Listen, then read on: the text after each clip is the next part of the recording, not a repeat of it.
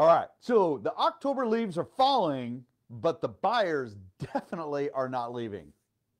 Okay, that's kind of corny. But anyway, we like to have a wee bit of fun. And today we're going to go over basically where we're going, what we're going to see, how to best plan for you and your family to make a best business decision to buy that next home. We're going to talk about some of the lending changes today, and then next week, hopefully next week, we're going to have a couple of guest speakers in talking about some of the loan programs, talk about forbearance if you're looking at getting into a different program. And we're going to be, well, kind of covering the bases so you can make, again, the best business decision for you and your family. Now, the best part is this is free. So, hey, do us a favor, subscribe. Let us know what you think. Hit the bell so that you're alerted when we do this every Saturday. It is in real time. It was funny today. I was reading, they were talking about, hey, August is really turning out to be a great month. This is October. So if you want real-time information, real-time. This is real time. If you want real-time information so you can make the best business decision, hey, just subscribe and ask the questions. We had some really awesome questions. And so we'll be, we answer those within T-minus 30 minutes, except for on Sunday. Anyway, let's get on with the show here and let's see what things have to shake out. So first, I want you to know that through the pandemic and post, I guess, kind of post-pandemic here, we actually got the metrics that are only about 6 months old. But anyway, they're saying the number one, here you go, the number one remodel done on a personal home. In fact, let's have a little bit of fun with this. We're getting ready to do our donation to Seattle Children's Hospital. That's what we donate to every single year. We just love the idea of helping a child have a fighting chance at life. And so here's the game. You write down, respond, what you think is the number one change, remodel, that are done in homes within the last year. What was the number one? Was it roofs? Was it color of your house? Was it a bathroom? Was it a kitchen? Was it adding hardwood floors? What is it? What is the number one thing? Now, I'm going to hold this open until, let's go Wednesday. And whoever gets it right will make a donation to Seattle Children's Hospital in your name of $1,000. So let us know. Put that in the comments. Let us, well, tell us what you think. And then we'll go from there. All right. So with that, actives, new, on market, pended, and sold. These are the common four metrics that we will evaluate each and every week. And then we're going to talk about what to expect. And because we're also looking at things seasonally, so that it keeps you, well, kind of in tune with what's going on. As we had a great conversation with Dale and Myra yesterday, different options and strategy on how to, well, maximize your dollars. All right, so inventory is up 1.1%, just to let you know. This is throughout the Northwest MLS, which is again from the Canadian border all the way down to Tri-Cities. That includes Walla Walla, well, a lot of Eastern Washington except for Spokane.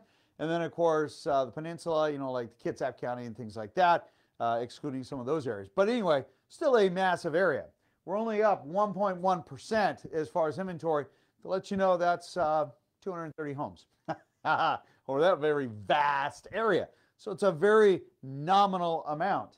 Now, again, because this is year over year, 2020 to 2021, if we compared that to, 2019, we would actually be, I want to say it's like 42% less inventory. So just keep that in mind.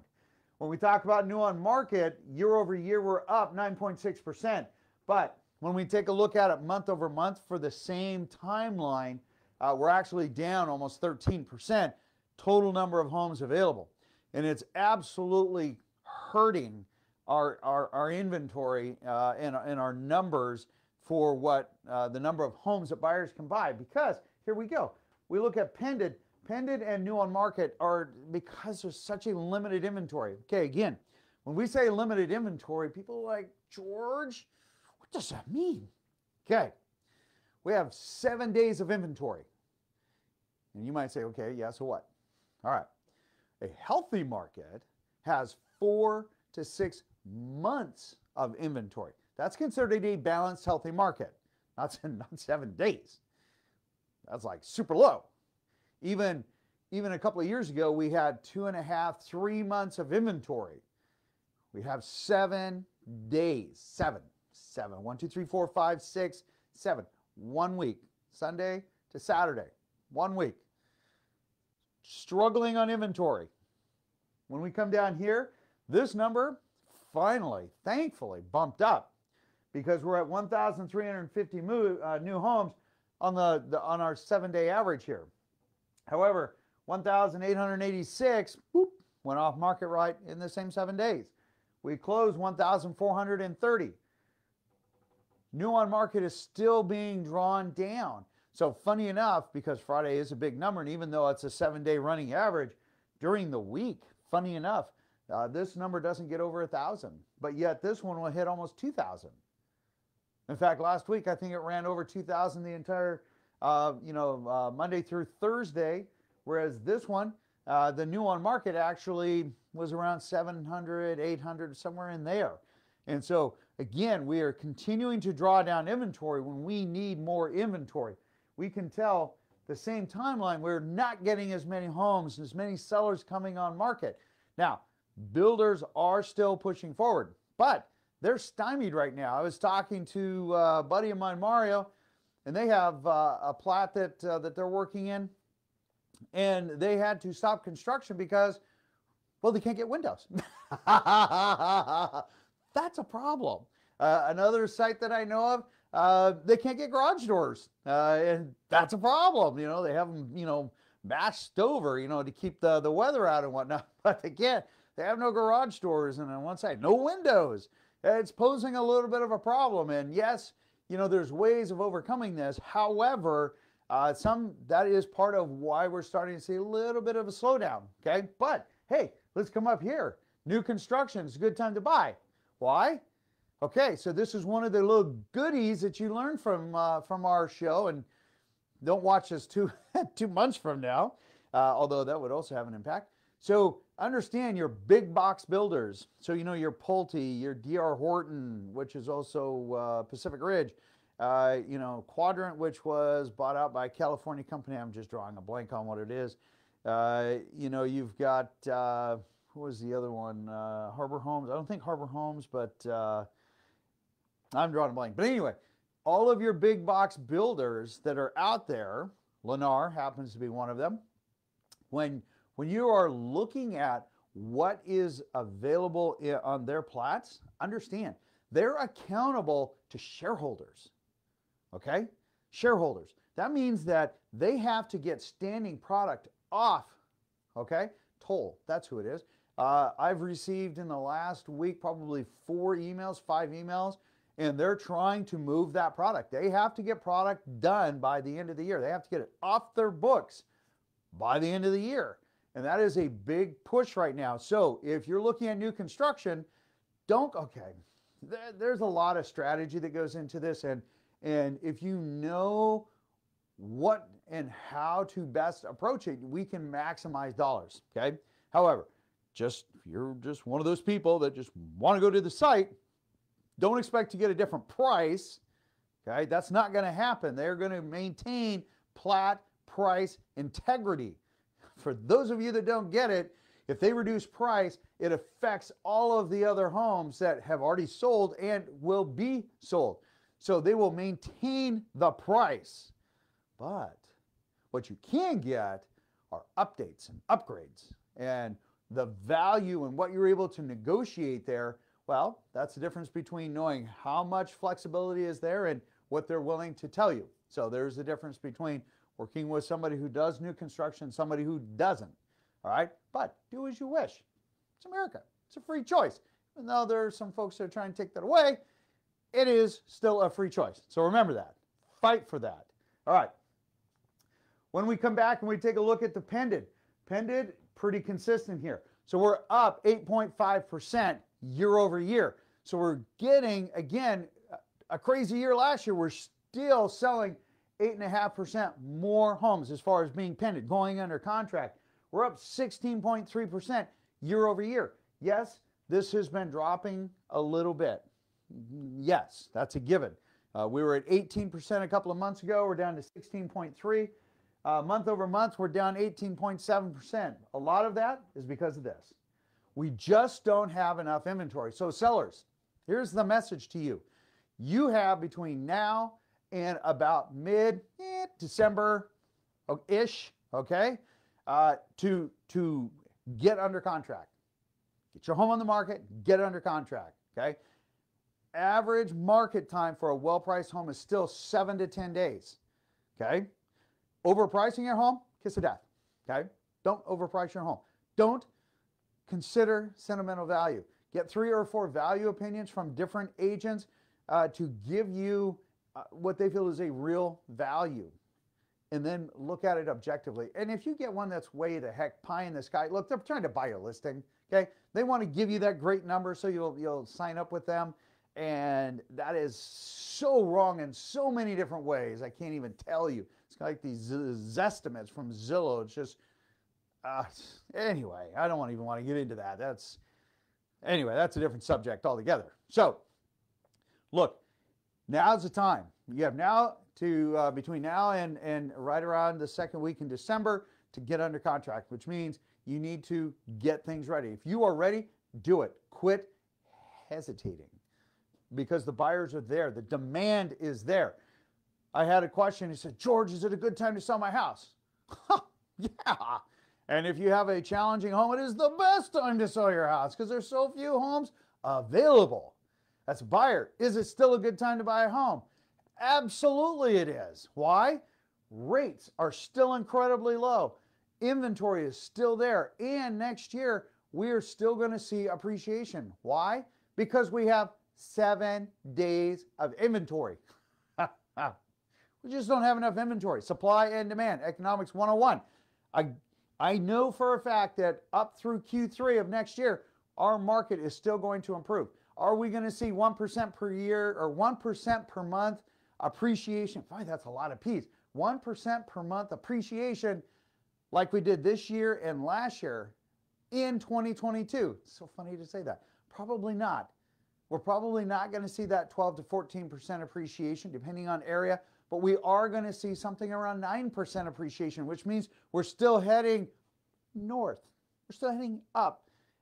For those folks and the doom and gloomers that have been talking and you've been watching online saying, oh my gosh, it's mayhem and bedlam, the market's going to fall out, and I keep telling you, no, it's not, and here's the whys, okay? I just had a conversation with one of them, and I asked, I said, well, are you going to move that to now October, November, this mayhem and bedlam? And of course, they just kind of laughed and they're like, yeah, we kind of missed that one. I said, yes, a little bit. We've been accurate since 2007, 2005, 2007, whenever we started doing these. We've been spot on every single time, but we monitor the metrics every week. And this is your opportunity to also monitor that. All right. When we take a look at our numbers here, we are still rock solid. Outperforming last year, which again was a crazy record-setting year. Rates are going to be a big deal in the coming months. I'm just telling you, it's coming. Why? Because as predicted, this year is going to finish out right about here. We might hedge down just a little bit, but we are trending upward, okay? Not way up, but gradually upward, right? We were at 2.8, 2.9, 3 points. Feds say, hey, we're going to start pulling back on mortgage-backed securities, okay? To hedge, yes, inflation, which means rates are going to go up with it. So immediately went up from 3 to 3.125. Guess what? We're at 3.25, no points today, par pricing, okay? Watch the video on questions to ask regarding mortgage rates. I'll have Marie post that link. Watch the video, know what to ask. That video, I can't even tell you how many people have told us, oh my gosh, George, now this absolutely makes sense. And now when I've been getting quotes, it's like I ask these questions and they're hesitating on answering.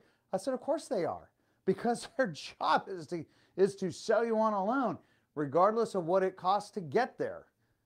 Watch the video. It's free, for heaven's sakes. But power and knowledge, hand in hand, saves money. All right. When we come down here, non-owner occupied is still 3.75.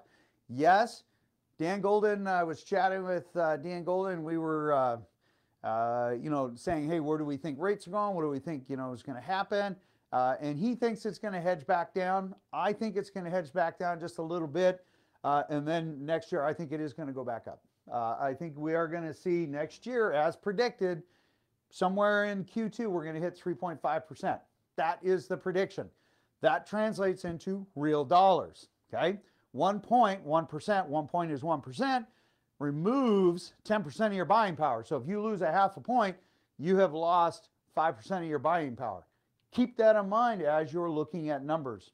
Okay, now, when we take a look at our 7-day running average, we're still looking good. However, sellers, we need more inventory. The other thing, we talked about new construction, we talked about inflation. Conforming rates. Conforming rates are hinting at going up. So somewhere between 820,000, 850,000 will be our cap, where I believe it's 779, 774, something like that. They're going to bump it up, which is great because, again, it's based on area. And so we're only talking about certain areas will see this.